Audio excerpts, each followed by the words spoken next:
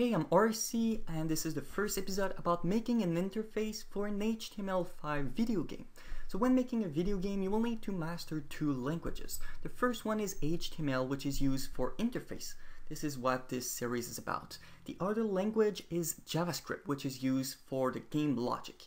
If you're curious about JavaScript, you can check out my other YouTube series where I cover all the things you need to know about making game logic with JavaScript. The annotation will be on the screen.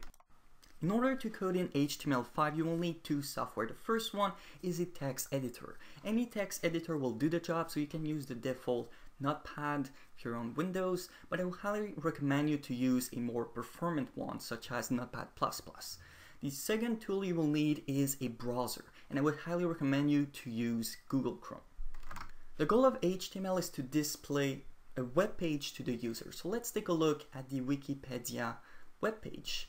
So when making HTML, you will have access to different building blocks called HTML elements. So one of them is regular text. For example, welcome to right there is regular text. You can also have access to links, which is a different type of HTML elements.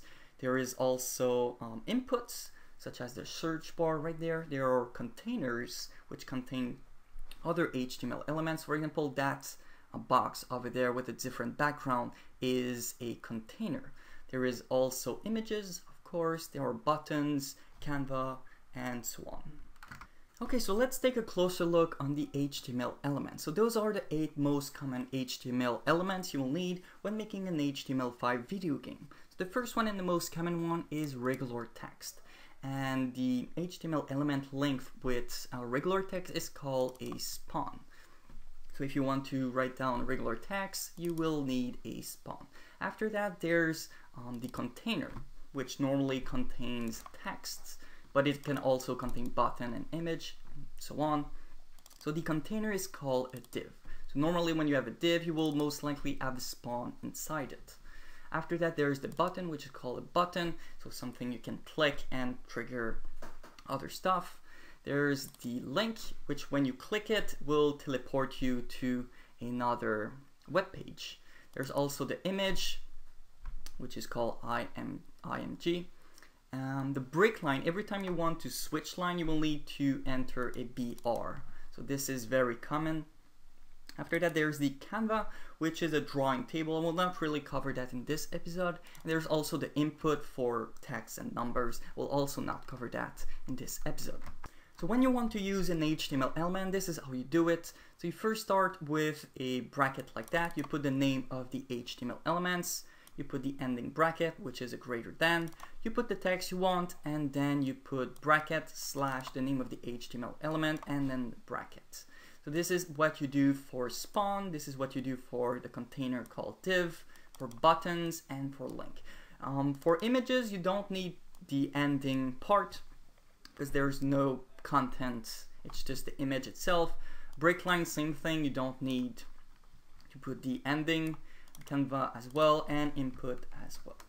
In order to create a new web page, what you will need to do is to create a .html file.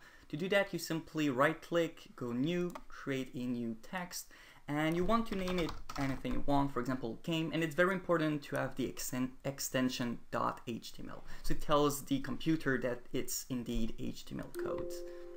So when this is done, you can start modifying this file. So let's say that I want to add a span, which is regular text. So I put regular text right here, and let's say I want to add a button. So in theory, there should be a text, so regular text, same text, and there should be a button with the content, let's say button. So let's just save. In order to test the code you have written, you want to open Google Chrome, and you want to drag your file, for example, game, and drag it into a new tab over there. And you will be able to see the result of your HTML code. So now let's say I want to have the text and the button on separated lines. So in order to do that, I will need to use the break line right here. So it's a BR. I'll copy that, place it over there, save it, go back to Google Chrome over there, and I press enter, and it will update my HTML code. So in order to customize your HTML elements, you will need to modify their attributes. So there are many different attributes, but the two most common ones are the ID, which is used by the game logic, so JavaScript, in order to modify the interface. I will not really cover that in this video. The other one is the style, which is the most important attribute pretty much. So with the style, you can change the color of the text, you can change the position of the text, you can change the background, the borders, a lot of different stuff. There are also attributes specific to certain HTML elements. For example, the href is used by which is links. So the href tells where to redirect the user. And for the image, there's the source, which tells you what image to display.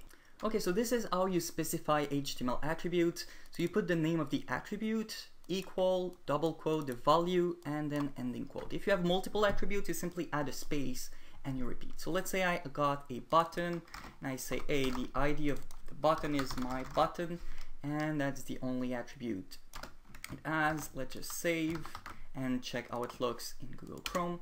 So there we go, I got two buttons, and eventually when we will work on the game logic, we will be able to modify the button over there and make it do multiple stuff with JavaScript. So I will not cover that in this video, but in my other YouTube series I covered that. So I could, for example, remove that button and do all sorts of tricks. So now if I wanted to have a link on my page, it will look something like this. So A, which stands for link, this is the name of the HTML element, then the attribute href, then there's the place where I want to redirect the user if he clicks on rainingchain.com. So this is the text being displayed, and it ends over there. If I wanted to add an image, it will look something like this. So image, source equal, the link to the image, and that's pretty much it. So if I save it and I check on Google, this is Google Chrome, this is how it looks. So I got text, button, a link. If I click on it, it opens my website, and there's also the image.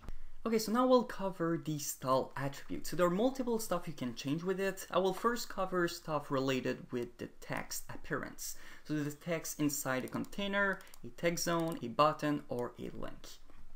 So in order to specify and modify a certain style attribute, this is how you do it. So you put style equal, then double quote, exactly like we did with the ID.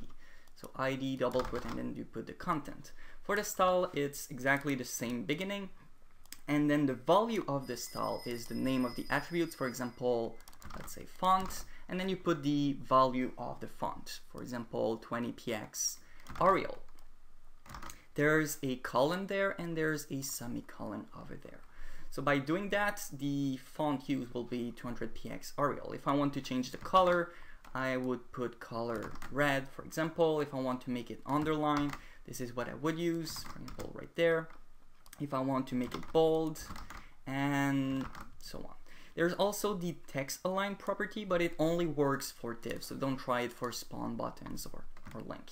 So let's just save and check how it looks. So let's just save, go back to Google Chrome, and there we have it. We got the text, which is red, underline, and bold.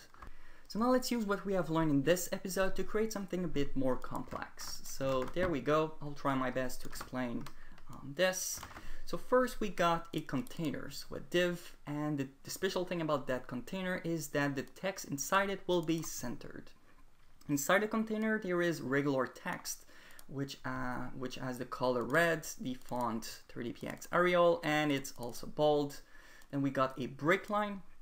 So this text and that text will not be on the same line. That other text is a bit smaller and it says score 1, 2, 3. We got two break lines, so a huge space, and then we got a button that says play again. So if we save it, go to Google Chrome, refresh, this is how it looks. So game over, score 1, 2, 3, and play again. So I guess that will be pretty much it about this episode. I hope you liked it, and don't forget to click the annotation on the screen to go check out the next episode. So see ya!